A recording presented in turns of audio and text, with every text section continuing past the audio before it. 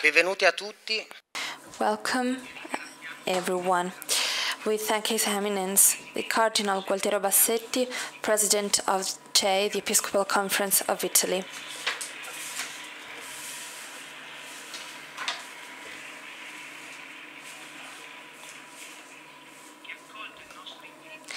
We thank him for accepting our invitation to the 40th edition of the Rimini meeting. Don't let anyone steal your dreams. They are your future. This is the title of today's conference. This is not only a title, but also a way to understand Pope Francis's message of last August at the Circus Maximus with 50,000 young people. And I'm quoting, "Dreams are important. They keep our view broad. They help us to embrace the horizon, to cultivate hope in every daily action.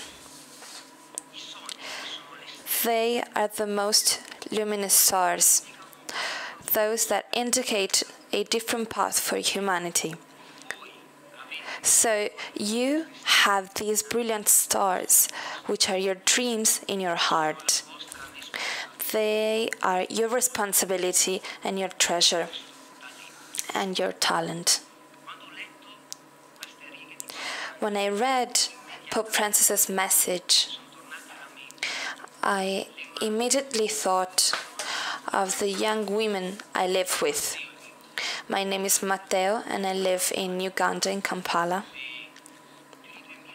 where more than 2,000 women, a tribe in the northern part of Uganda, after 20 years of civil war, were forced to flee after going through any kind of possible suffering and violence. So they found shelter in Kampala, but no one welcomed them until they found a gaze in the night, a light in the shadows, a nurse called Rose. She met these women and they started a wonderful journey with her, a dream, as Pope Francis would say. These women break rocks every single day for 80 cents per day. And they, in 2009, decided to start to realize their dream, to fulfill their dreams. Thanks to the very deep love of Rose, they rediscovered who they really are and decided to create a place where their children could fulfill their dreams, where they could find their real identity and understand that they are loved and belong to something. So this is why they built a school. After creating 48,000 necklaces with recycled paper with the help of APSI. And they used all the money to build maybe the most beautiful and serious school of the whole East Africa, the Luigi Giussani High School. So it's incredible to see how, thanks to love, a dream can become a shared responsibility, a social responsibility. Pope Francis continues, "Great dreams create new life. And great dreams, to remain so, need an inexhaustible source of hope, of an infinite that flows within and expands them. Great dreams need God, so as not to become mirages or delusions of omnipotence." This source of hope, I call these women mothers, moms, because within this love, everything belongs to us, and I belong to them, and they belong to me. In 2005, the Hurricane Katrina destroyed New Orleans, and out of love, These women went up to Rose and said, "We want to help our American friends. They don't even know where New Orleans is, but love has no boundaries. They don't even know where America is." But they said, "We are moved because these men belong to us. Let's collect money." So they went to the city. They collected money, broke rocks. They collected $1,200 and sent them to America for only one reason. You cannot give what you don't have. You only give what you have. Someone who's loved gives themselves. That's the only thing they can give. Or in 2009, earthquake in the city of Aquila. These women were so tenacious that they said, our Italian tribe is suffering. But why did they say Italian tribe? Because they see everything as tribes. And Italy is just one tribe, the one belonging to the Pope. So they belong to the same tribe as the one belonging to the Pope. They said, "We want to help the suffering land of Italy. Italians are good at everything, but no one breaks rocks like us. Rose, give us 3 buses. Let's leave tonight. Let's go to Italy. And let's help our Italian friends find their loved ones under the debris." But Rose said, "Well, we cannot get to Italy by bus." And these women, moved by this dream whereby the whole world belongs to them, they said, "Okay, we'll break the rocks, we'll ask for money." And they collected 2,000 euros to help the city of L'Aquila. This is the kind of dreams I mean when, and I see when I hear Pope Francis talking.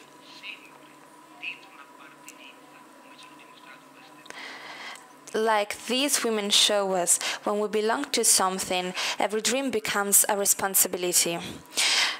This young girl I asked her, "How old are you?" And she answered, "Well, officially I'm 18, but they don't have any registers in Africa." So she said, "Officially I'm 18, but actually I'm 5, because my life started on the 26th of February 2018 at 8:05. It was Wednesday." She even remembered the day of the week. "It's my first day of school at the Luigi Giussani High School. I had come to school without any will to live. I had already tried to commit suicide because the people that were supposed to love me, like my father, didn't love me. So the head of the school took me to class, and the first hour teacher welcomed me with a beautiful smile. No one had ever smiled to me like that in 14 years, so much so that I turned around to check whether she was smiling to someone else or not, and the headmaster instead looked at me, saying, "No, she's really looking at you." And then they asked me what my name was. This had never happened, so this is why I was born that day, that instant. I realized I am an infinite, I'm worth of life that day. That's when my dream started. So now I can say that I want to teach, to show the truth and the beauty that I found. So, His Eminence Cardinal Bassetti, I'd like to give you the floor now, and I thank you from the bottom of my heart for your help during times like this, in a liquid society like this, when Pope Francis constantly repeats, "You young people," but I would add, each one of us with a young heart. Pope Francis says, all of us should not just sit on the sofa. We are not pensioners. We cannot retire from life, even though we think sometimes that we can do this. Pope Francis says, I can find myself only by looking for the good, the truth, the beauty. That's where we can find ourselves. Thank you very much.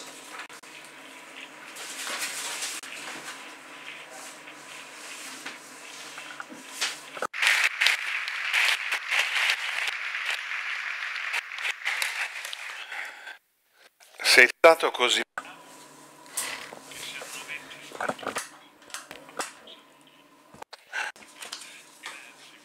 Thank you very much for your introduction. Generally, Pope Francis, at the end of every speech, he always says, "Pray for me." I would like to begin by saying, please pray for me for this difficult mission that I have to bear on my weak shoulders, and also that the Holy Spirit can inspire me to say something that can be useful for your life.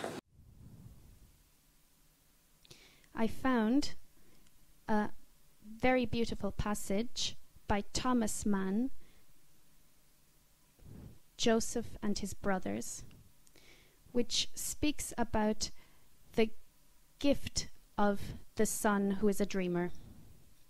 Jacob turns to the son, the lost son, who had been sold to Egyptian merchants by his brothers, or his envious brothers. He thought that he had been killed by a wild beast. He sings, "You son favored by a bold heart, for the sake of the only beloved wife who lived in you." This was Rachel, who had died during childbirth, "and with whose eyes you gazed, just as she once gazed at me beside the well, when she first appeared among Laban's sheep, and I rolled the cover away for her. I was permitted to kiss her, and the shepherds rejoiced, singing, 'Loo, loo, loo.' In you, my darling, I clung to her when the Almighty tore her from me. She dwelt in your charms. And what is sweeter than what is double and mutable?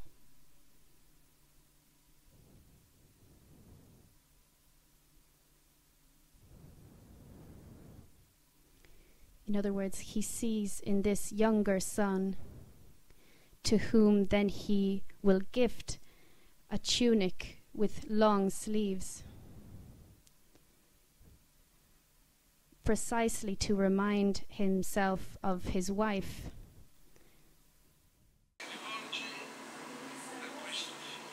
Talks to his son Joseph.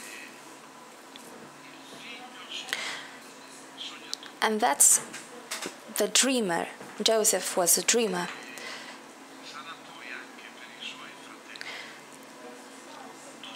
And even for his brother, he becomes a gift.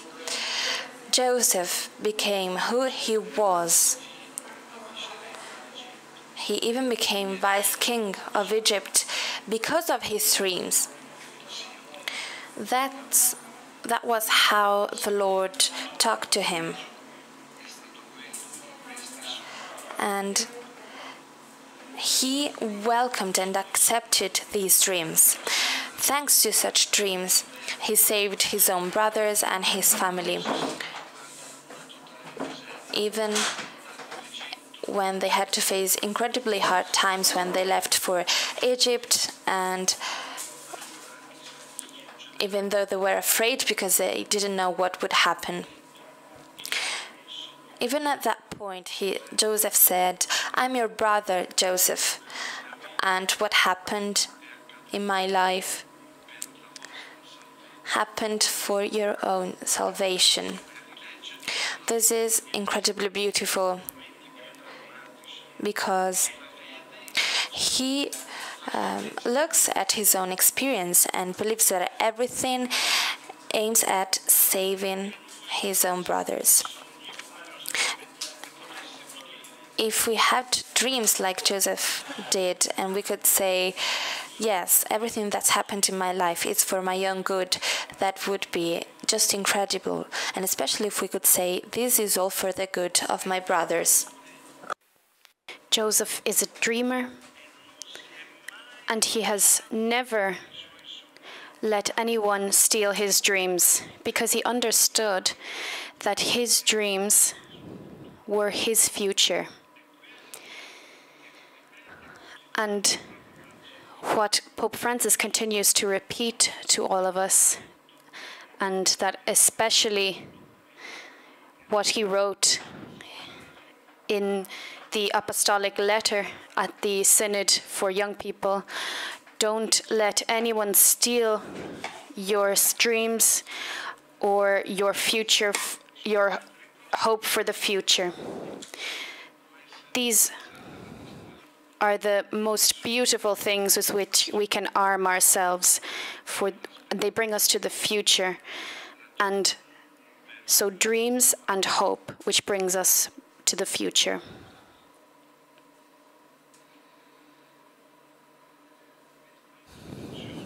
Having this introduction is not written on the speech that I had prepared for you.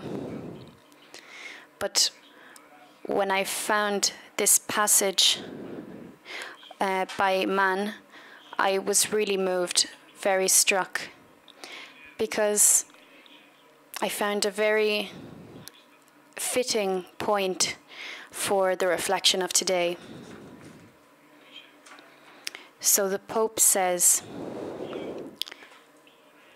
God is the author of youth, and he works in every young person.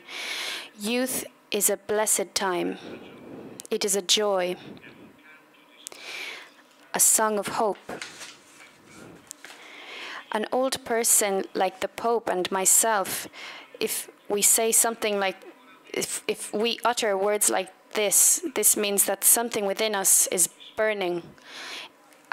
A song of hope, a blessedness. Why should we consider youth as a moment, a passing moment, a transitional period during our life, like any other transitional moment during our life? And we don't realize that this is a determining moment, a determining moment, a very important moment of our lives.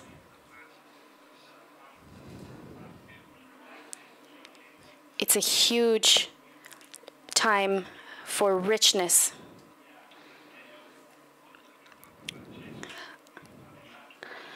I not only met Pope Francis, but also Pope Paul VI after 53 years of the priesthood. Pope Paul VI and Pope John Paul II and Pope Francis, these are the popes that I am particularly attached to.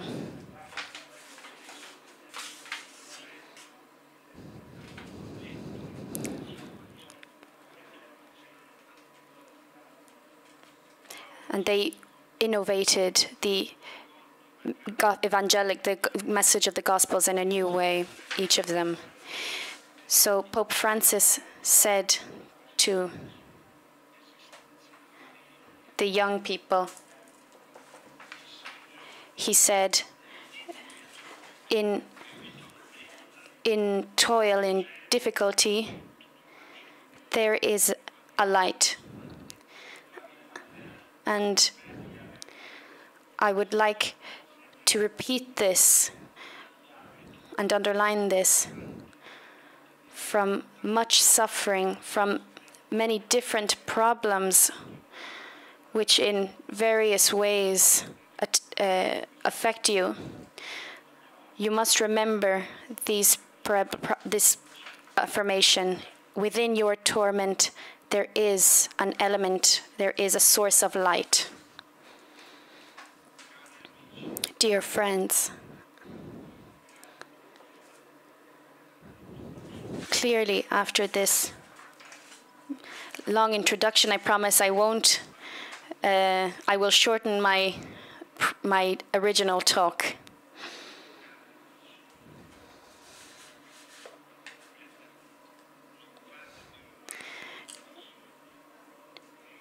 Don't let anyone steal your dreams, because they are your future. I give a warm welcome to the organizers. Earlier, I said that at the meeting, I had never been to the meeting before. In 1971, so when the meeting began, I never started until the 70s. I warmly accepted with great enthusiasm this invitation to speak here today. Once more, don't let anyone steal your dreams. They are the future. This is a beautiful title, which represents a challenge for young people especially. It might make you think of maybe carelessness of or it could be interpreted from a career point of view. But it is not. This is not what it is. It is a much higher claim. You are called to a destination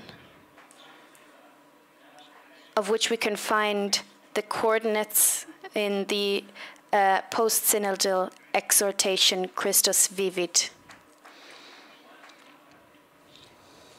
I really enjoyed that synod. I don't know if any of you participated. You, Matteo, were present. That huge, immense hall and the great crowd of young people and the purple clothes of the bishops, and at the top the Pope, who observed attentively and looked across the hall. And many problems were emerging, but at the same time, this source of light was also evident. Let's not forget it. It is a huge gift to us.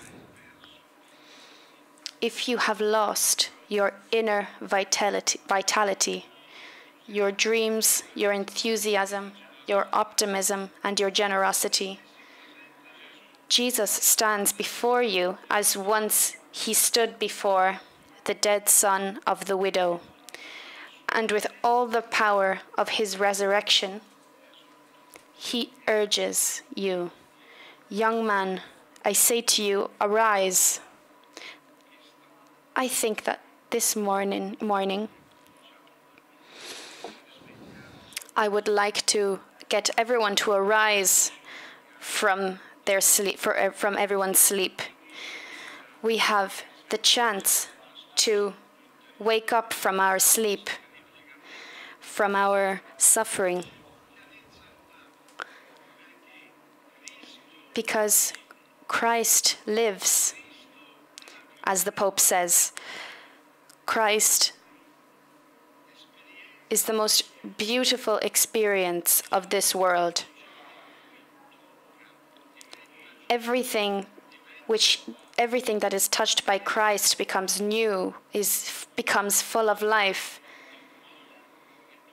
He lives and he wants you to live. These are not words. This is an experience of life being communicated. Like Peter and John in front of the paralytic.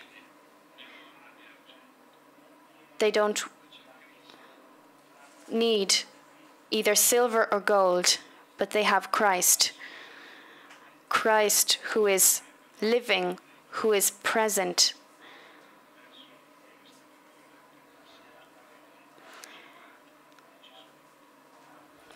The same Christ of which the Pope speaks to us this morning.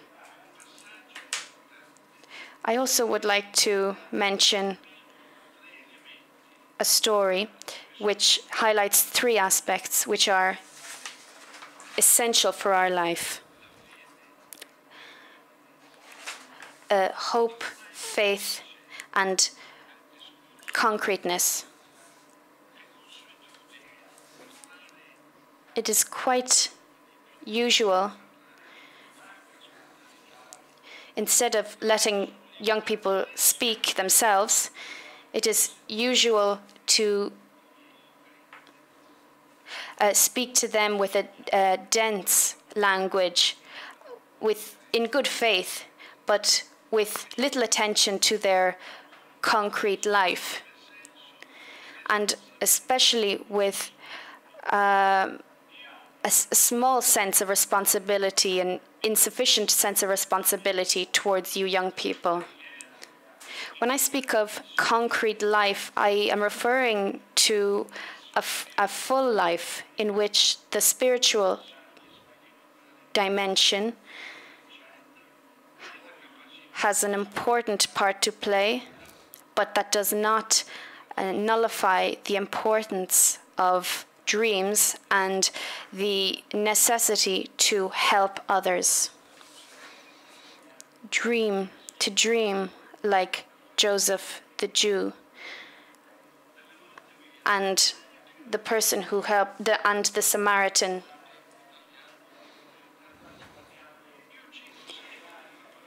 I always quote the Good Samaritan parable.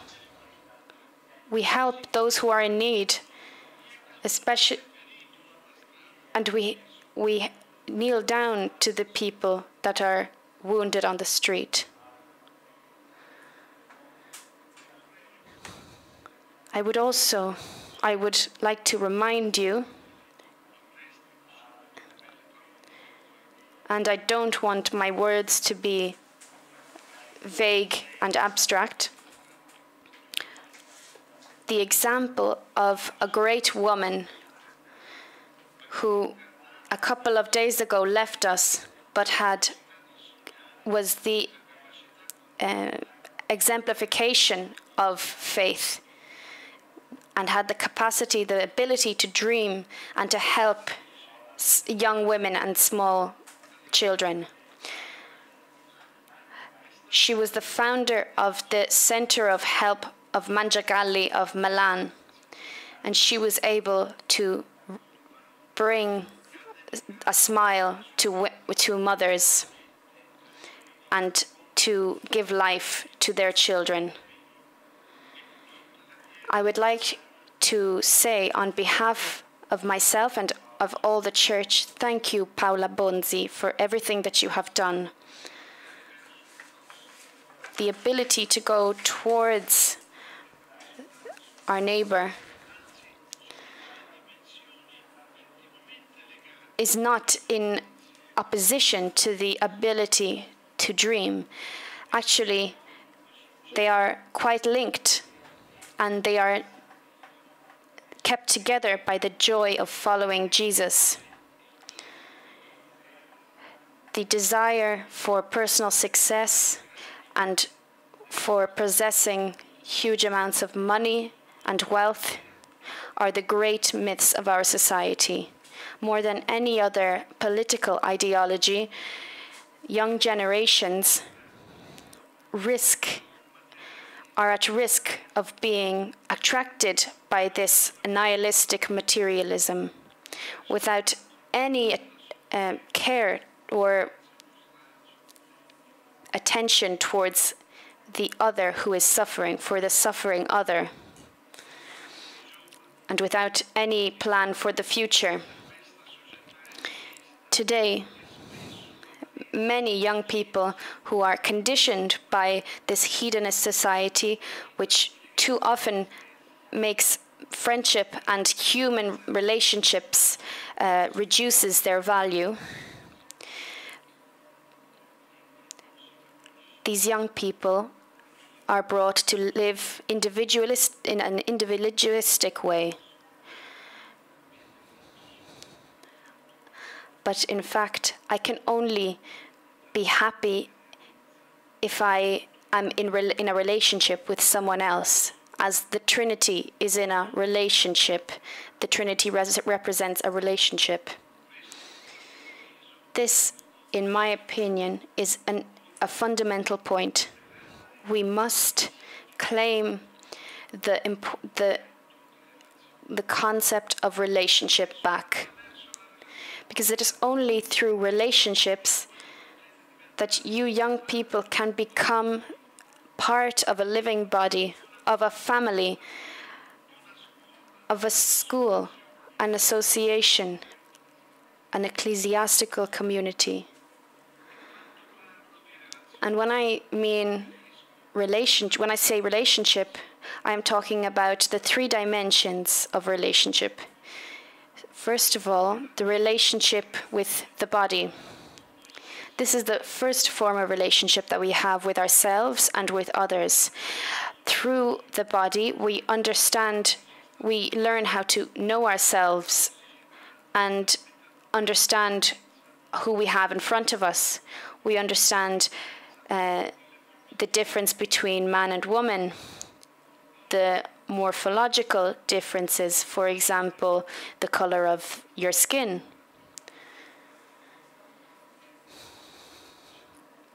In a school where I spoke once, there was a small black girl, and she began to cry. And I asked her what her name was, and she said, "What?" She said, "My name is Luna." "What's wrong with you, Luna?" I asked. "I'm sad." "Why?" "Because everybody else is white and I'm not." "Why did God create me this way?" And so the teacher began to give all the scientific explanations because she comes from Africa. And then I said, no need. Be quiet. This is just this is making things more complicated than it should be. I will answer to this little girl. When I walk through these beautiful valleys in Umbria and I see a field of white daisies, after a while I'm surprised, but then I start to get used to it and I become a little bored. And then I see sunflowers and I'm surprised once more. And then when I go to Castelluccia and above Norcia, and there's a beautiful valley where Zeffirelli directed Brother, Sun, and Sister Moon. I see a million colors and I smell a million smells. This diversity is the greatness of God's creation. God loves our diversity, and he loves all our colors in a way that you cannot imagine. And the little girl began to smile again.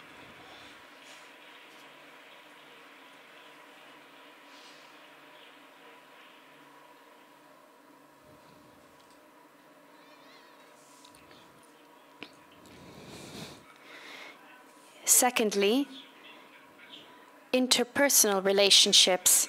Through relating to other people, every person becomes a member of a living body, part of a family, of a civil community, of a school, of an association, or of an ecclesiastic community. As Thomas Merton said, "No man is an island, entire of itself. every man is a piece of a continent, a part of the main.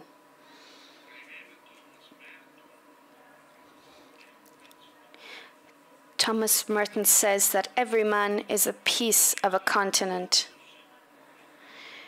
So this Trappist monk from the United States is asking us to recognize that every man and every woman, out of love of God, that they are not alone, but part of a entire humanity, the wider humanity.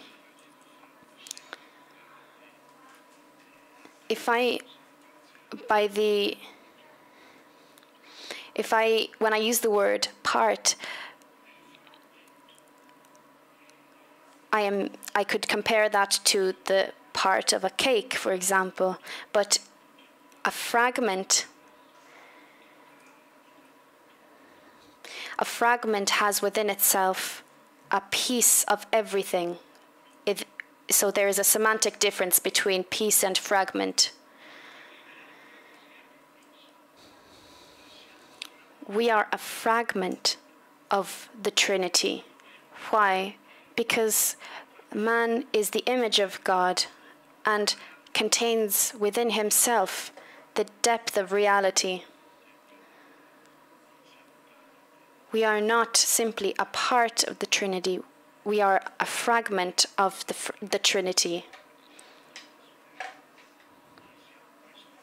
We are this fragment which constitutes a huge whole of humanity.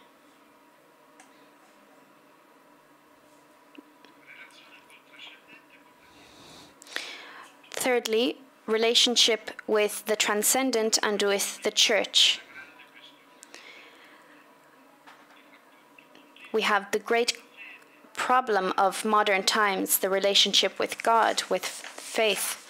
And this problem is very evident to me. Of course, I'm old, but I live in this world and I'm very aware of it. The relationship between you, young people, and the church is affected, obviously, by a certain social climate, but is at the same time a complicated relationship and not univocous. Sometimes intense, sometimes intimate, many times inconstant and ephemeral.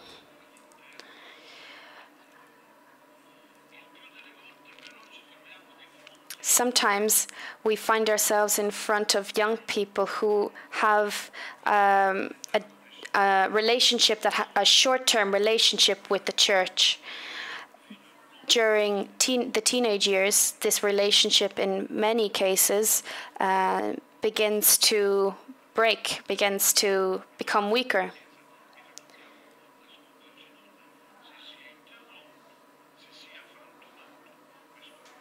So this relationship we shouldn't hide this problem or not speak about it. It's clear that it has been damaged, the relationship between young people and the church.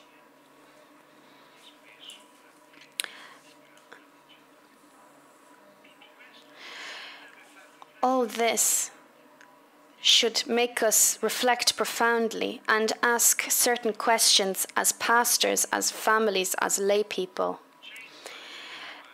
At the basis, we have a great and unresolved educational problem of education, an education to faith, to the value of life, and to knowing how to live in a community.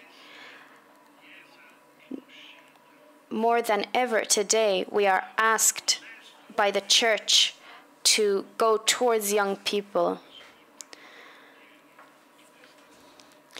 Modern man, as Paulus VI said, modern man listens more willingly to witnesses than to teachers. And if he does listen to teachers, it is because they are witnesses.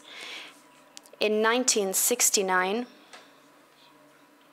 maybe 1970, with a group of young people of Florence from Giorgio Lapira.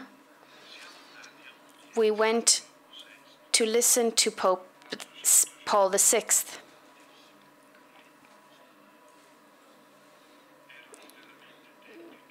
There were a lot of young people, and these were very difficult times. Just after the challenges of 1968, thankfully, then Pope John Paul II also helped us to emerge from these difficult times. But these young people came together, and Pope Paul VI spoke to the vice mayor of Florence, the former mayor.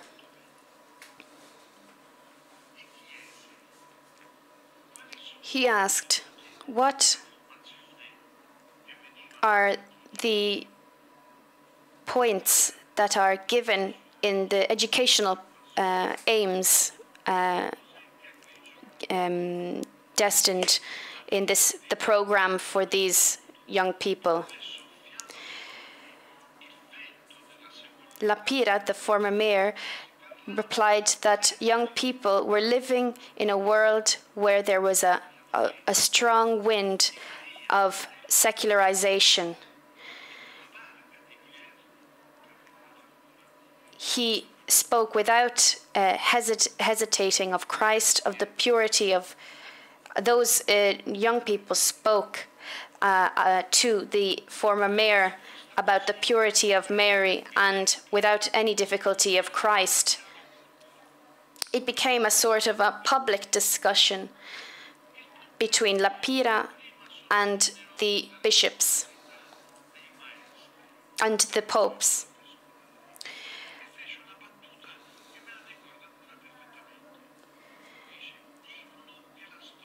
They say that history is the teacher of life.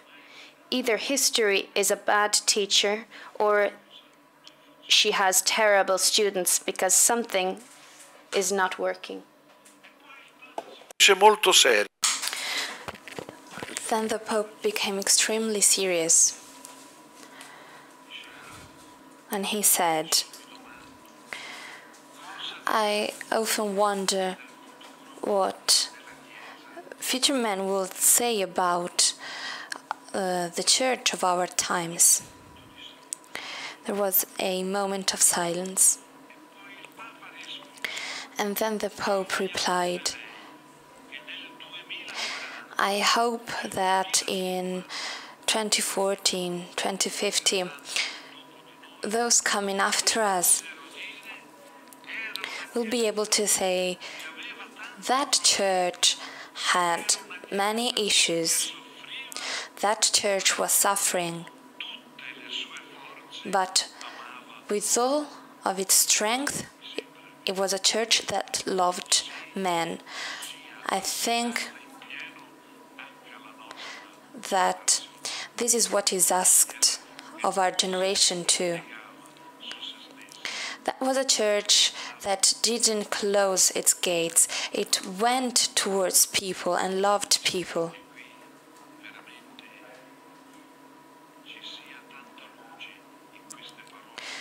I see so much light in the words of Paul VI. And I wonder, has this prophecy become true? Is it becoming true? And if this prophecy has to be fulfilled, who are responsible for this? Who have to fulfill it? It's especially you, through your actions, through your life, through your experiences.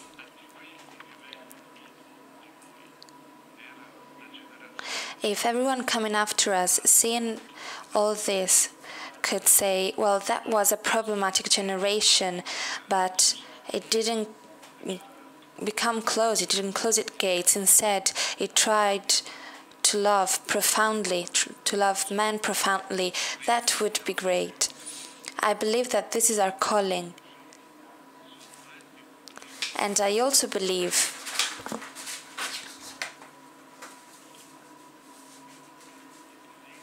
that you're given many talents by God. I'm quite old-fashioned, sorry. God gives you many talents so that this can become true.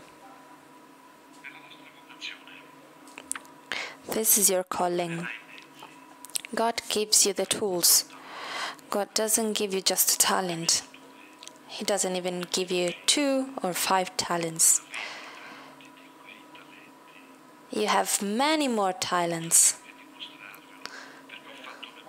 And I could prove this to you because I've been an educator my whole life. I was educator in the seminar for 22 years, preparing young people for priesthood. And all the young students, they were also different. Because God doesn't have molds. They were all so different and they had so many talents. One of them is here today, Father Andrea, who's Archbishop in Salerno. Isn't it true, Andrea? Stand up. Stand up.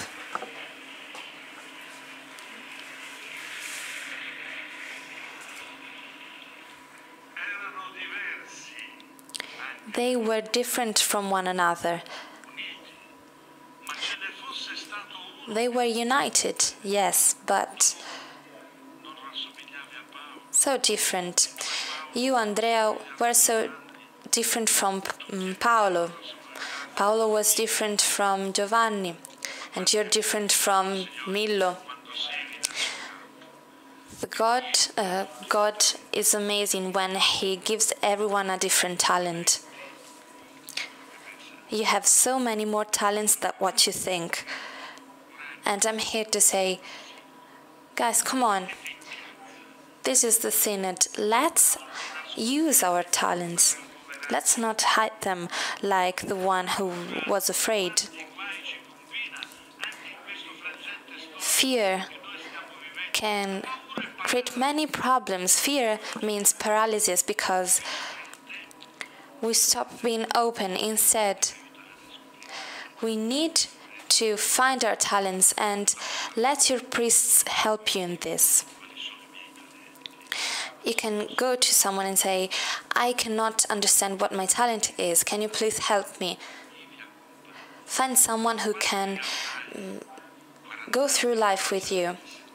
When in 1979 I went to the Seminario Maggiore, and the boys from Don Andrea's class entered, about 15 people. I had never seen so many young people, and they were all 19. I was 37, and I had been called by Cardinal Benelli, who said, go and be a guide for these young men.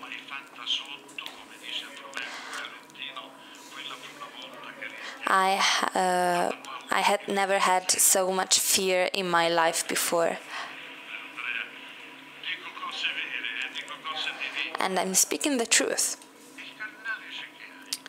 And the Cardinal asked, what's wrong with you? I replied, well, I'm not good enough. I don't have the spiritual preparation. And the Cardinal said, well, they study theology. They already have teachers. And I asked, but what can I teach them? And the Cardinal looked at me smiling. I remember this. He died too soon at 69. He had so much more to give to the church. He smiled and said, You don't have to give them anything. Just bring them the joy and enthusiasm of your priesthood. Literally, just a bit of joy, a bit of enthusiasm, a bit of fire. And I did have this inside of me, and I brought this to them. But then the cardinal became more serious, and he used a word that now the Pope frequently uses.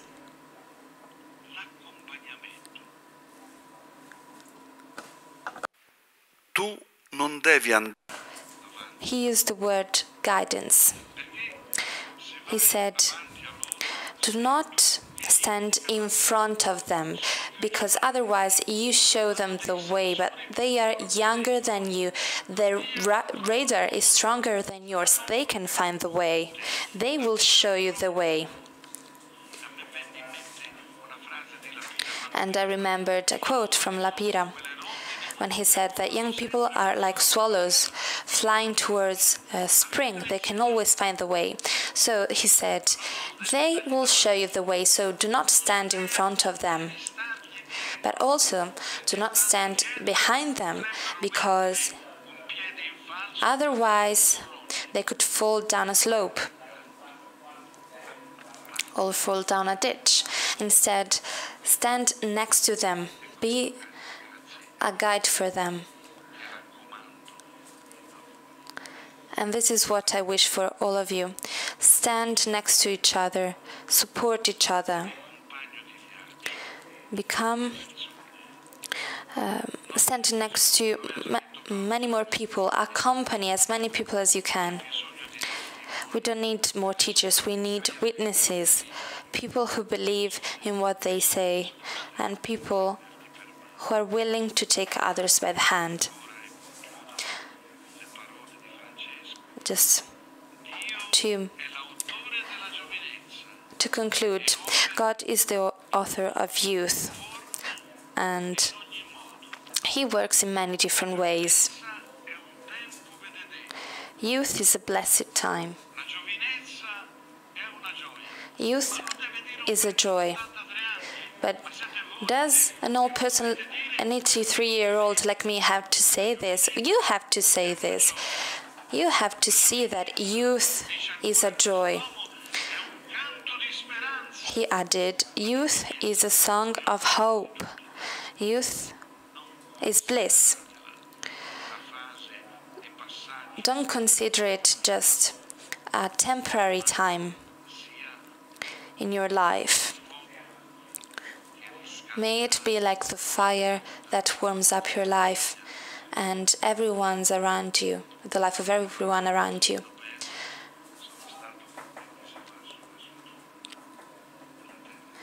I went to visit Tonino Bello's grave in the region of Apulia, in Santa Maria di Leuca. And I'd like to conclude with one of his quotes. When I went there, while I was blessing his grave, one of his last students, who's now a bishop, said, God gave man just one wing, but you cannot go anywhere with just one wing. But why did God give man just one wing? So that men fly all together. So if two come together, then they can fly. I had this dream, but the dream is even better because I saw that behind all these people there was Jesus. Even he had just one wing. Do you know why? Because he wants to fly with us. Thank you very much.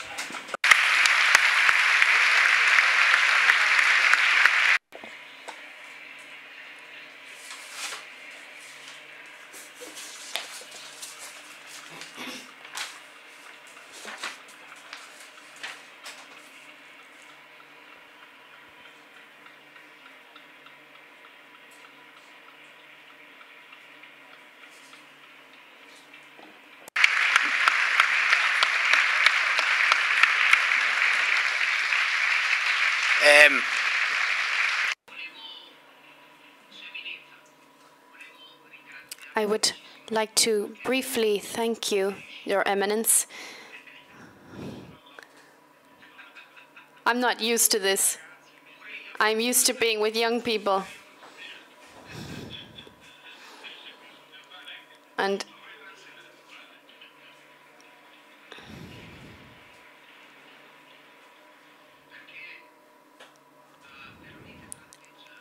you truly described my heart, the heart of my young people, with a wisdom and truth that really moved me. So I really do thank you.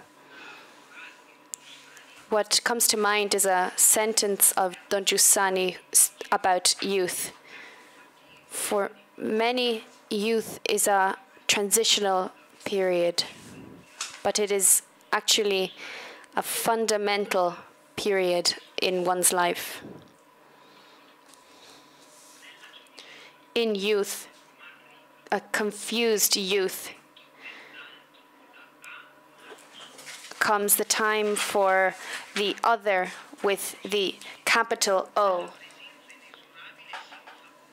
of which one is constituted. And youth is the time of the you with a capital Y, in which the heart sinks as into an abyss. It is the time of God.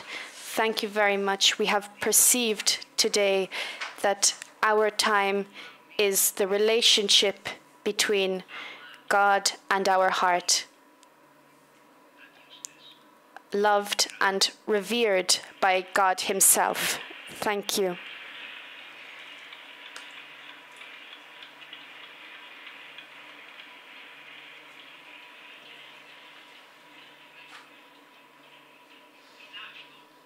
I leave you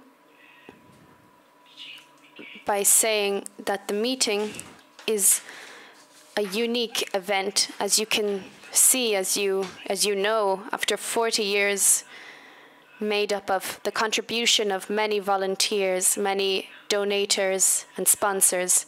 So I ask you, when you have the chance to help with a donation, you will see the possibility outside the conference halls, at the stands, the possibility to the chance to contribute to this event, which involves and has to do with Italy and the world, the whole world itself. Thank you.